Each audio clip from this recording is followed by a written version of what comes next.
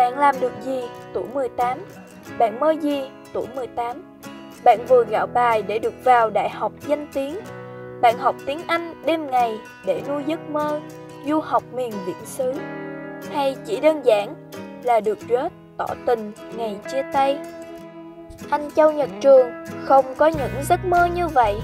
Tuổi 18, anh trăn trở về một mỹ cảm, độc canh cây lá, đơn canh cây dừa.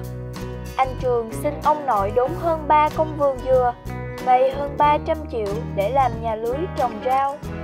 Ngày anh đốn dừa, mắt nội rơm rớm, nhưng vì thương cháu, ông vẫn quyết định cho anh làm vậy. Để nó làm ăn thì cho nó làm chứ, để số tiền nó đi học làm.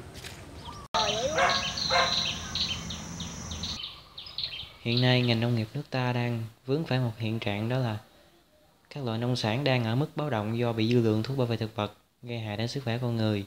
Thì bản thân là một sinh viên ngành trồng trọt và là một người con trong gia đình của truyền thống nhà nông, cho nên mình muốn góp sức để xây dựng, nâng cao chất lượng nguồn nông sản, cải thiện sức khỏe của gia đình và xã hội trong những bữa ăn hàng ngày. Cho nên mình quyết định xây dựng nhà lưới để trồng rau sạch.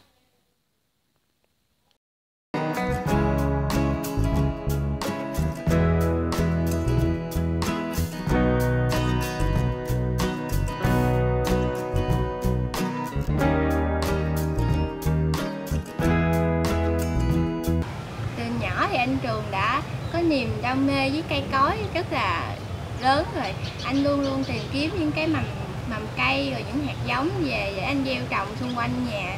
Và cái niềm đam mê đó nó lớn dần theo thời gian, và cuối cùng thì anh chọn thi vô ngành nông nghiệp và hiện tại đang là sinh viên của khoa nông nghiệp. Anh vừa học vừa trồng rau ở nhà. Anh có một cái mô hình mà mọi người ai cũng yêu thích, đó là mô hình vườn ao chuồng, thường gọi là VAC đấy. Thì anh trồng rau và anh nuôi gà, anh nuôi vịt, anh nuôi bò và cả nuôi cá nữa. Thường thì anh sẽ cho những chú gà con nó đi bắt sâu trong những cây rau bị sâu trong vườn này. Rồi xong ví dụ như mà có một cây rau nào mà nó bị hư hay bị sâu thì anh sẽ bỏ cái cây đó luôn, mà cái cây đó sẽ không có bị lãng phí mà nó được dùng cho việc là làm thức ăn cho cá.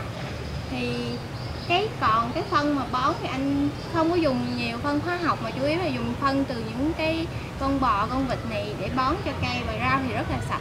Anh thường đem rau đi chợ bán và nó được sự tín nhiệm cao của người tiêu dùng, bởi vì nó đáp ứng được cái nhu cầu vệ sinh ngày nay. Ngẫm lại, năm nay anh 19, anh được gì? Anh vẫn là sinh viên khoa nông nghiệp trường đại học Trà Vinh, cũng anh đó, với giấy vay nợ ngân hàng. Nhưng anh được nhiều lắm. Anh đã chạm vào giấc mơ cháy bỏng là khởi nghiệp trên mảnh đất quê hương, phục vụ quê nhà. Để rồi hàng ngày, anh thấy em gái mình ríu rít bên vườn rau, nhổ cỏ, bắt sâu, bắt bướm.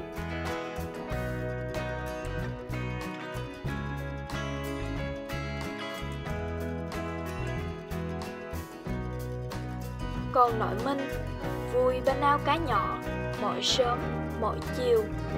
Và ở cái tuổi gần đất xa trời ấy, ông tin và tự hào về anh, một thằng cháu nội nông dân, có tâm, có lòng,